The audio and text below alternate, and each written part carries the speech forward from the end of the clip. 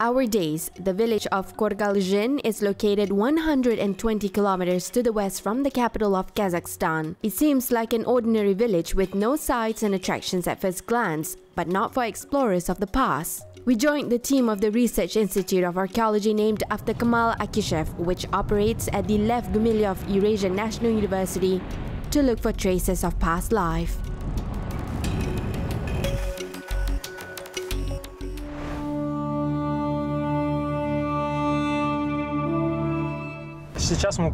Now we're going to another side of Lake Shalkar. There's a wintering ground not far from the lake. Recently, the public has become accustomed to sensations and discoveries dated more than 2,000 years old. In the glory of these discoveries, the past works of archaeologists in other eras has somewhat faded. The 19th century had also something to offer to archaeology. Living in the large city, seeing the steppe from the window of a skyscraper, a descendant of a nomad should know how his great-grandfather lived in the same place in the same climate. Due to this, we joined the Master of Archaeology and Ethnology, Azamat Dukombayev, who has studied the Kazakh wintering grounds for 10 years. He traveled all over the country, saw the rocky wintering grounds of the Mangistau region, wintering grounds from limestone in the east, and wooden wintering grounds of the north. The wintering grounds of his small homeland are the main purpose of his study. There's only earth, water, and clay, from which in ancient times God created man.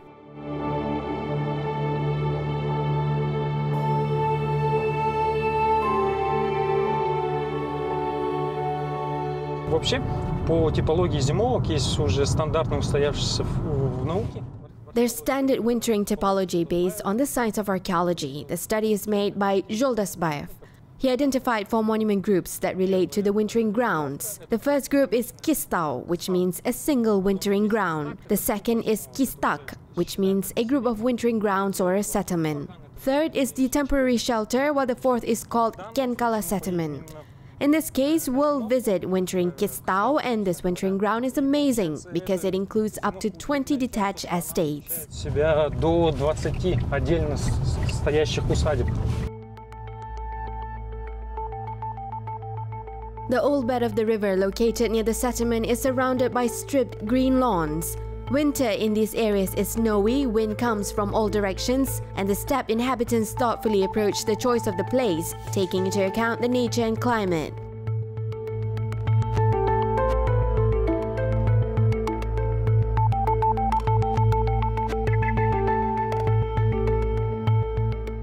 You cannot immediately see it, but the wintering area is a lowland. The nomads preferred to find the areas with their abundant pastures, hay fields, and reeds for fuel.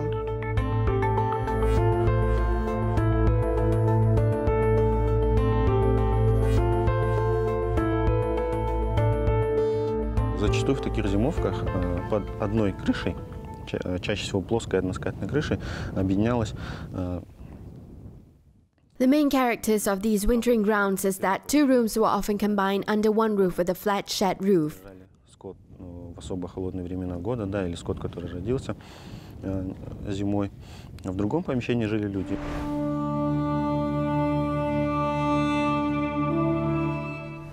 И это все делалось с целью сохранения тепла. Вот здесь очень хорошо виден.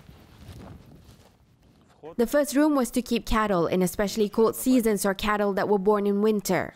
People lived in another room. There was one entrance for both rooms in order to keep warmth. Here you can see the entrance very clearly. There's a small hole in the wall. Entering here, we find ourselves in the corridor where people lived. Probably people can enter another room from here, and most likely, this is already a residential block. There are quite a lot of rooms because there was a big family. These rooms are interconnected. Уже, как мы видим, они анфиладного типа, да, соединяются между собой не коридорами, а переход из одной комнаты в другую. Да. You need to have a good imagination to picture such a house. A good owner built quickly.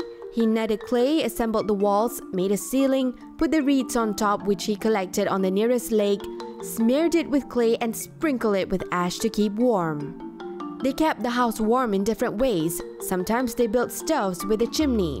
The house was warm due to the livestock, because animals lived with people under the same roof during the coldest winters.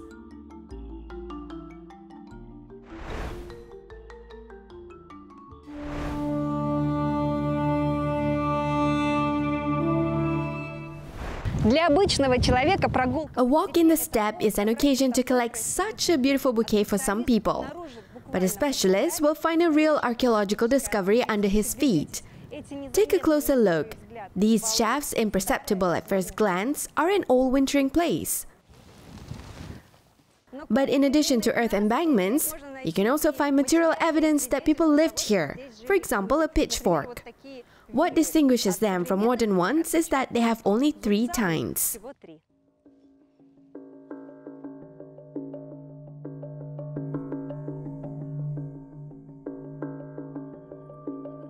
The stereotype of an exclusively nomadic lifestyle of the steppe people is ruined with the discovery of settlements from the Iron Age, as well as the presence of settlements from the Middle Ages and modern times. The first great researcher of Qazaq was Alikhan Bokeikhan, who even before the revolution studied the life of the Kazakh people and transferred this knowledge into the economic sector. Our archaeologists have scientific thoughts and ideas. Through this exploration, inspection, topography and description, we will learn how the Kazakhs lived up to the 20th century, when this type of economic management after collectivization was lost in the past. Fragments of dishes are very helpful in research as it's used to determine the date of the settlement. Fragments with a stamp of 19th century porcelain factories and bottoms with Soviet gauze were also found here. While examining the graveyard, Azamat assumes that the wintering traditions ended its existence in the 1940s to 1950s of the 20th centuries.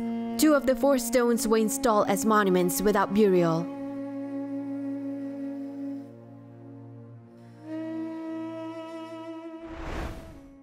Kamila Saparova is a junior researcher at the Research Institute of Archaeology named after Kemal Akishev. Her task is to make a wintering scheme with no less than 20 estates. Measurement is the simplest so far. 1 step is 1 meter. Then the scholar chooses 1 object and draws up its plan. We're now at the farmyard.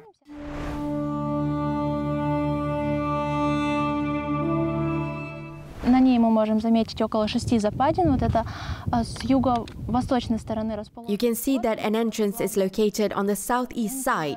It leads to the main corridor-like room, from which the entrance to other rooms leads. I assume that there are 3 rooms on the left side. These are probably living rooms. There's a farmyard opposite. It's quite impressive in size. There's more space depending on the number of rooms. Although it may have been an outbuilding because the rooms there are quite the same size, but here they're all different. Постройка, потому что там комнаты все такие довольно, ну, то есть одного размера примерно, похожие, а здесь они все, ну, то есть разные.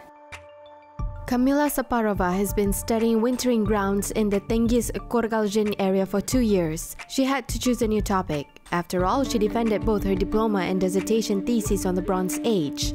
It's important to understand that these field studies are of great importance for science. Qazaq is the most important due to the harsh climatic conditions, and it tells about the lifestyle and activities of the Kazakh ethnos in the 19th century.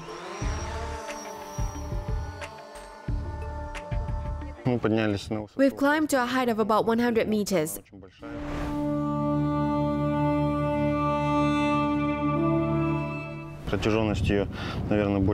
Because the wintering is very large, about 1 kilometer long. Now we will study this wintering place by taking photos every few meters, and then we will study these photographs. The frame overlap will be about 80%. Thanks to such a large crowding of images in one place, we will subsequently be able to get a high-quality topographic plan of this object. Many photographs stacked on top of each other will give a very high resolution.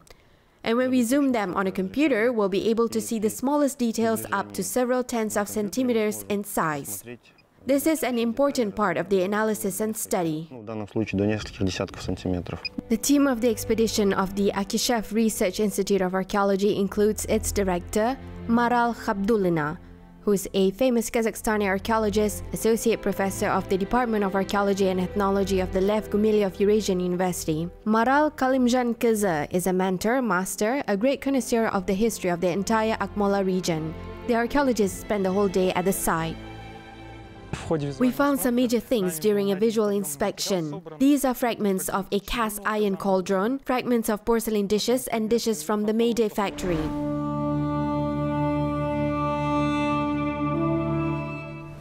фарфоровая посуда в Первомайской фабрике, тут даже штамп есть.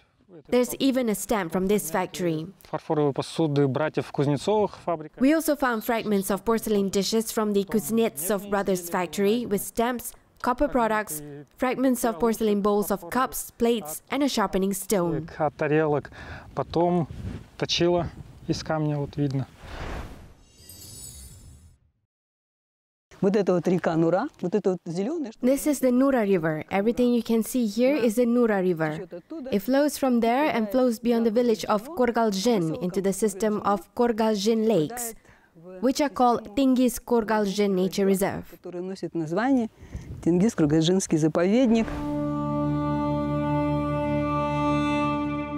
The Korgalzhin State Natural Reserve is now included in the United Nations Educational, Scientific and Cultural Organization's World Heritage List. The famous flamingos nest here as they did 1,000 years ago. Generations of Kazakhs lived here for 1,000 years. Это место, как я считаю, является местом формирования. In my opinion, this area is the site of the formation of the Kazakh ethnos, and a number of toponyms, acronyms, hydronyms that are recorded here. All of them are associated with the history of the 15th to 16th centuries. All our historical science, especially of course archaeology, it practically did not turn to the history of the Golden Horde, to the history of the Ulus of Jochi, although a huge part of our national history is related to this particular period. Она касается именно вот этого периода. In contrast to the extensive studies of medieval urban culture in the south of Kazakhstan, these steppes haven't been thoroughly studied. Usually they are remembered when people talk about the Bronze Age, after which a huge number of settlements and mausoleums remained. And the Kazakhs, unlike the ancient tribes, did not leave traces. They used their favorite clay brick material, which literally dissolved in the environment for decades. The first who seriously studied the Kazakh period was Alki Margulan 70 years ago. The Akishev Research Institute of Archaeology is studying the Tinggiz-Korgalzhin steppes, because in addition to wintering, there's an accumulation of mud brick mausoleums. All of them are valuable objects of historical and cultural heritage. 10 years ago, we took part in the exploration for the first time in this region.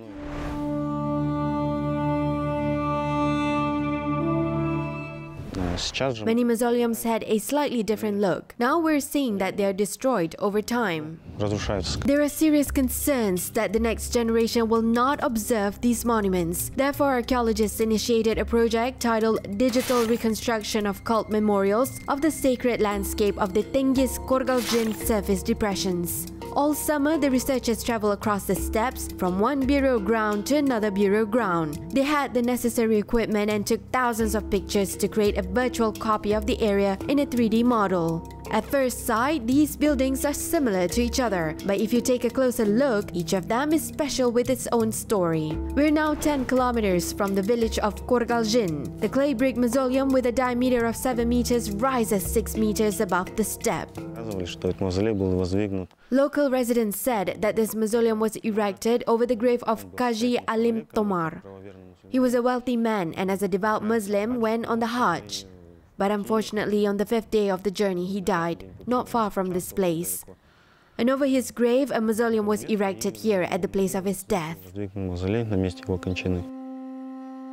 events are dated by archaeologists to the middle of the 19th century. During this time, the sacralization of the mausoleums took place, which is proved by several later burials nearby. In the era of modern times, this land was important for many Kazakh families. A large number of people lived here, and monumental clay mausoleums were erected over the graves of wealthy or religious people. This tradition continued until the middle of the 20th century. Why does this mausoleum remain and the winter grounds are completely destroyed? Was it that people built the safe mausoleums but not the shelters? Ordinary people used to live in the winter grounds, and such mausoleums were erected over the graves of noble, important and influential people. High-quality bricks were probably made here. We see that the bricks are preserved perfectly. They are laid in several rows vertically and horizontally. Clay for bricks was taken here.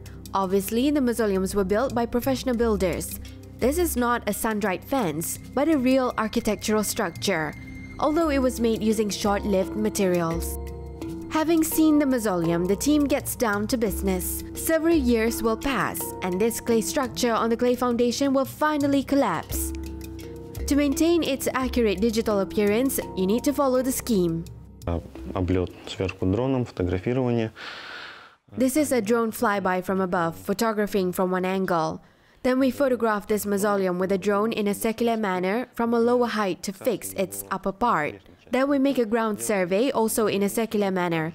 In the same way, we make an offset of 10 degrees. Фотографируем, смещение на 10 градусов фотографируем. The same procedures are repeated. Then hundreds of images after processing will turn into a 3D model. While Danyar was working, we walked around the mausoleum with a member of the expedition, architect and urbanist Tamirtas Iskakov. Ну, у нас в руках здесь песок. We have sand, which was used for construction, mixed with clay, earth, salt, straw. С землей, с дерном, с соломой.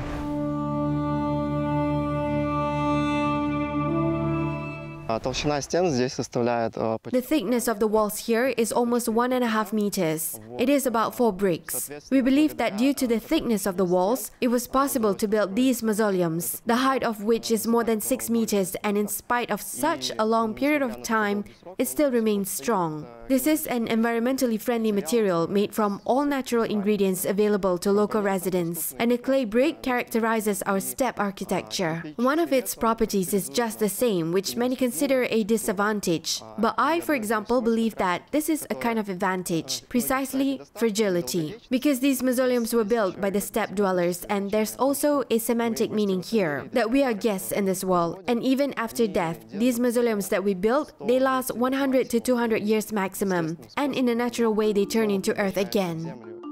As an architect, Tamirtas calls for the use of sun-dried brick in modern construction as an example of ecological housing. Its development impressed the builders worldwide. A 3-meter arch, internal niches, patterned masonry. According to the stories of local ethnographers, the construction of the mausoleums in the 19th century costed at least 20 horses. Now we can see another example of clay brick architecture at the existing cemetery in the village of Jumai.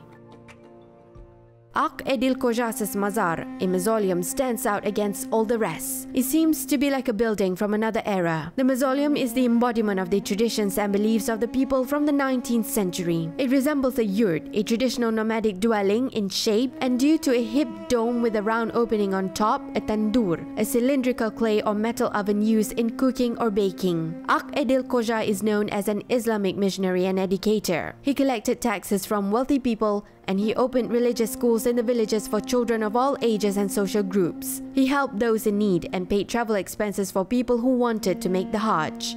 Мы видим здесь этот шестигранный свод, который смыкается у башенки такой, и мы можем... We see here a hexagonal vault which closes at the turret, and we can only assume that it was a finished cone-shaped tower, or it was still an open cylinder through which the sun got inside. And this also created some kind of special atmosphere, a special meaning for those people who visited the saints' graveyard. Для тех людей, которые посещали могилу этого святого. То есть те строители и... The builders and architects who built this mausoleum, they already thought not just about how to decorate it beautifully, but they also wanted to create that atmosphere of an open space. This is what we call architecture. Ту атмосферу, то есть можно говорить о полноценном создании пространства. Это то, что мы называем архитектурой. There are alcoves in the form of semicircular arches with round rosettes on the edges of the outer walls. There are windows in the form of triangular arches in the center of the alcoves. It resembles the steppe geometry. The mausoleum, in addition to the expressive form, has a complex semantic meaning. The shape of the entrance resembles a human figure and refers to the stone tombstones and balls of the pre-Islamic period. The archaic details of the design of the outer side of the mausoleums have been known in the steppe cult form since the early Iron Age. Все традиции, они сейчас якобы преподносятся как исконно мусульманские, поэтому... People used to believe that these traditions were primordially Muslim. Therefore, sometimes without even thinking about it, we take our truly nomadic relics of beliefs for primordially Muslim. Вот то же самое возведение таких мавзолеев, их нигде нет, кроме как в нашей степи.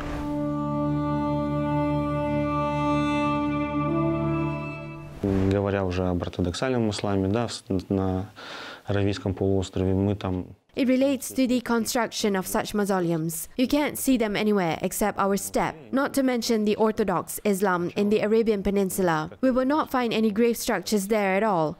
And these mausoleums, they take their origin at least from the Bronze Age. The very rocky mausoleums of Benghazi with the stone fences. After all, they are also approximately 6 to 8-sided in shape. They contain a square stone box around and in the center. All this has an uninterrupted connection, a continuous genesis throughout the steppe territory and throughout the history of the steppe people. Степной территории и по всей истории степных народов. The main function of these buildings is to worship the souls of ancestors. Often archaeologists do not find burials in mausoleums. These are a kind of memorial complex. И в казахских преданиях, и в казахской литературе, да, мы встречаем такое, что если... Both in Kazakh legends and in Kazakh literature, we know that if there's a need to spend the night in the steppe, then you need to try to find a mausoleum and spend the night there. Because by being there, you will be under the protection of the ancestors. The only thing you need to do is to read a prayer for the peace of their soul, and they will protect you from evil spirits. It was considered dangerous to spend the night in the open steppe, since many villains and evils can be seen in the steppe. And being protected by ancestors was considered safe. Находиться под защитой своих предков считалось более безопасным. The painstaking work on the creation of a 3D model is ongoing. Делаем несколько шагов в сторону. Take a few steps back so we change the shooting location, and not just the exposure. And again, we take the necessary series of shots. Серию снимков.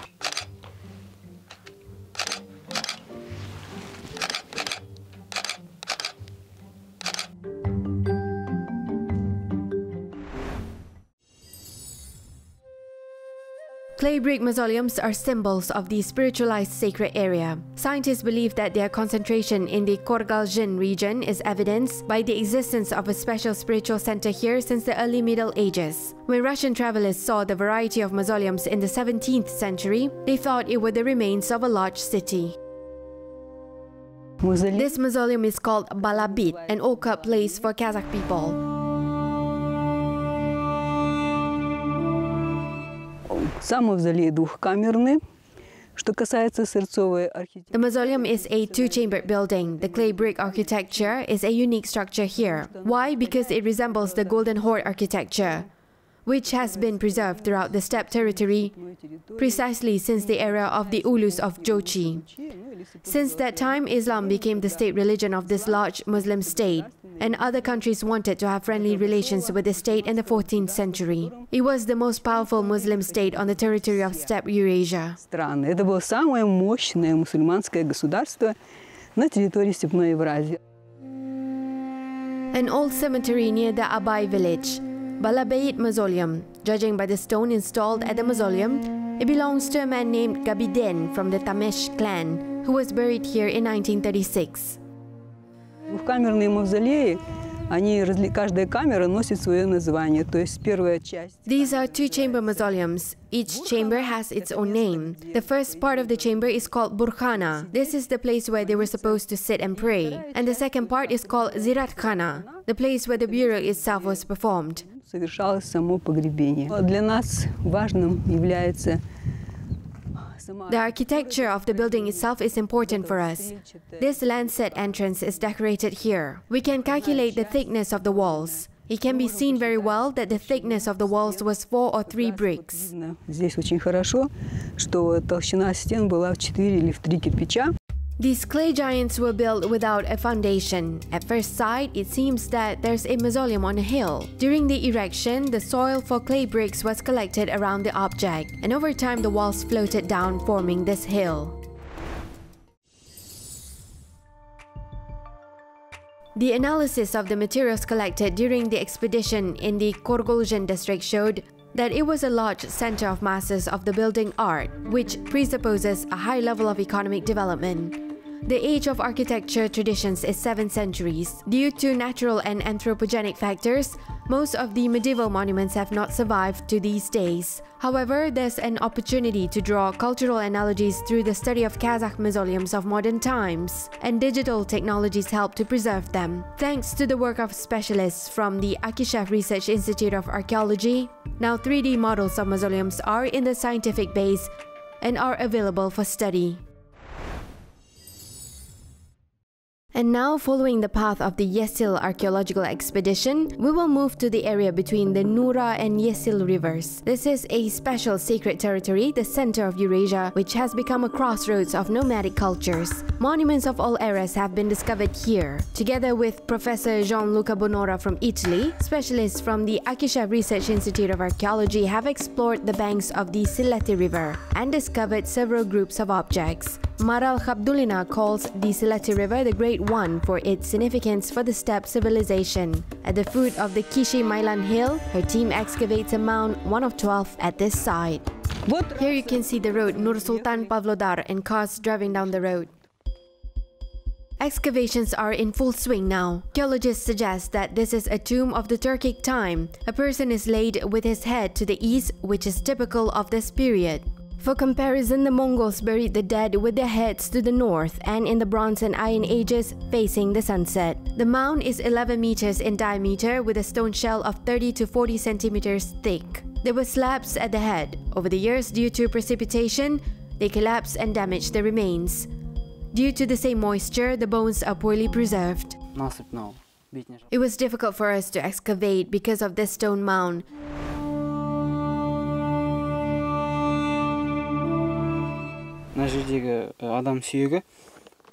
There were many stones over the skeleton, bones, cervical vertebra, arms, everything broken under the weight of the stones. Undergraduates and PhD students of the Archaeology and Ethnology Department of the Lev Gumilyov Eurasian University are taking part in the excavations. Third-year student Damir has already worked in the excavations. We're Kazakh people and we're a superstitious nation. We believe in signs. Some say never wake up a sleeping ancestors, and I'm afraid of that. But I think it's okay since we do it for our studies.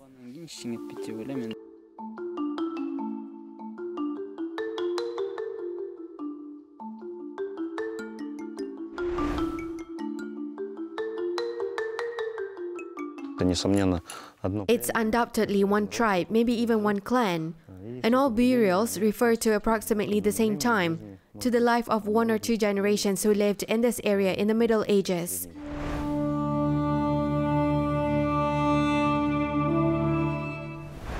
These mounds are a kind of marker of the ethnic territory. They're installed on the hills, and people who lived here, they put these mounds on the tops so that other people, other nomads and tribes know that the ancestors of one tribe are buried here and this land belongs to them.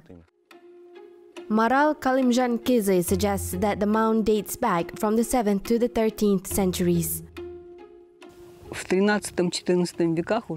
Islam has already spread in the 13th to 14th centuries. Consequently, the Muslim rite did not imply such powerful burials and mounds.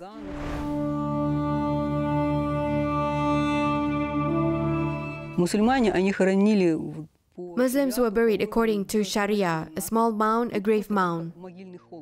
The day goes by, and here is the grave in front of us in the same form in which it was at the time of the burial of a person about whom we, his possible descendants, do not know anything. Archaeologists will study and analyze these remains. Now we're anticipating the most interesting part of our studies. We will take samples for DNA, that is, we will take teeth. In addition to DNA, we will send these teeth for radiocarbon analysis. And to exclude the ingress of fresh organic matter, you need to work with metal tools. Be sure to wear rubber gloves and pack everything in sterile zip bags with no access to oxygen.